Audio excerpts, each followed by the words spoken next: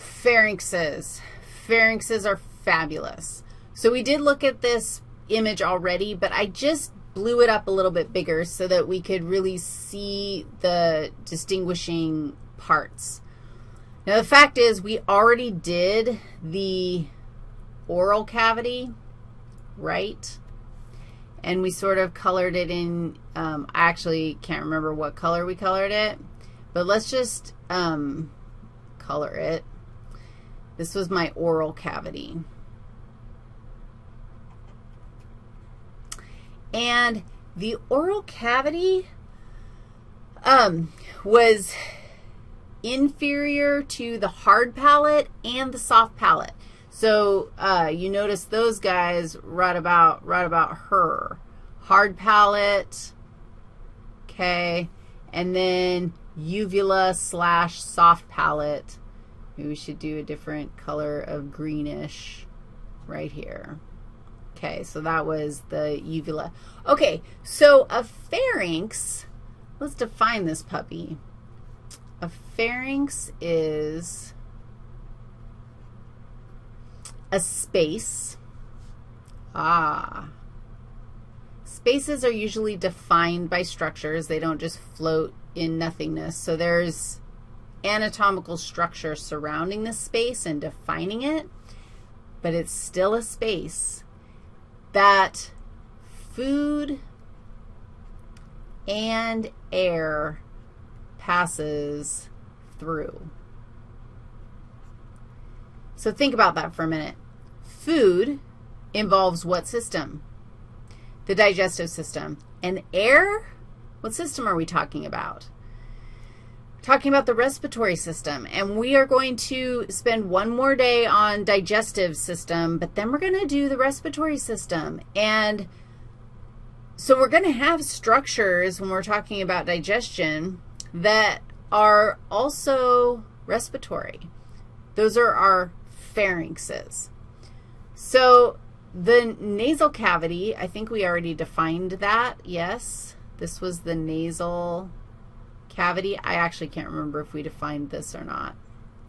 Nasal cavity is superior to the hard palate. The nasopharynx is superior to the soft palate. So if you look at this right here, and the nasopharynx goes from the I just want to make sure.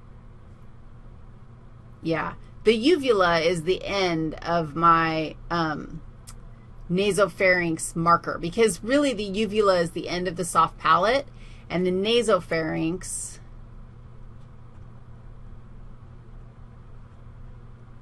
is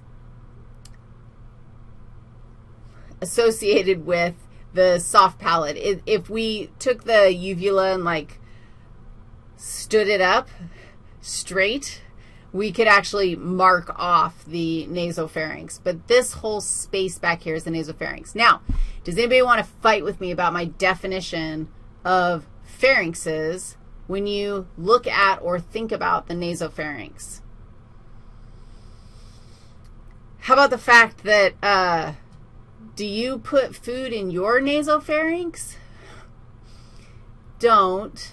It doesn't, I don't recommend it. It isn't going to feel good if you put food in there. And I'm sure many of you have before had food go in there, or at least soda pop or milk. And then, and like, dude, it's just embarrassing, and don't. So food can go through the nasopharynx, but it's definitely not a first route of choice.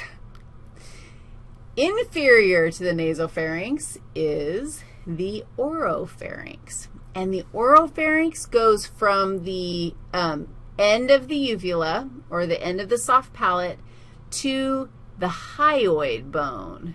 And so take a look at this. This right here is my oropharynx.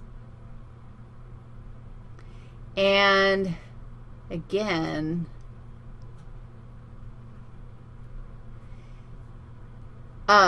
let's talk about what is the hyoid bone here. So, maybe that color orange.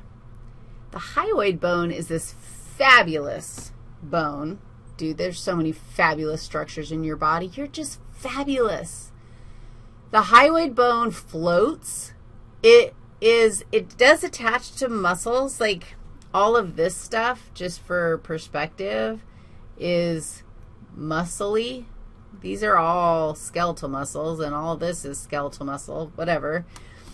But it floats. Like it's not actually forming a joint with any other bones in your body. And, you know, I can't ever feel my hyoid bone, but I'm kind of a wimp when it comes to, like, palpating my throat. It just doesn't feel right. So I tend to not, like, get in there and, like, try and grab my hyoid bone.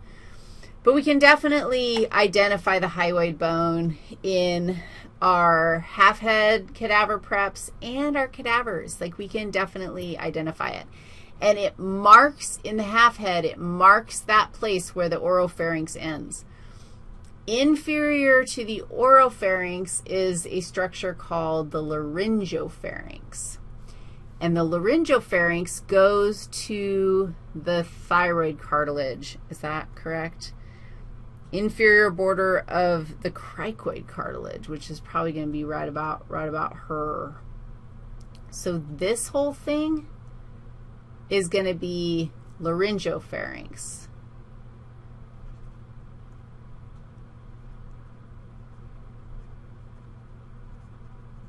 And the laryngopharynx is that shared space. It's the last shared space.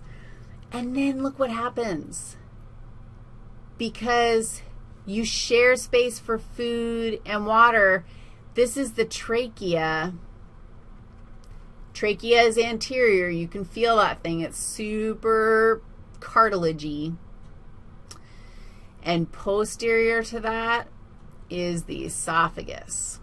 And the esophagus is the next structure that we're going to talk about. So I just tried to color in the esophagus. And let's talk about that esophagus next. Is there anything else I need to tell you? I don't think so.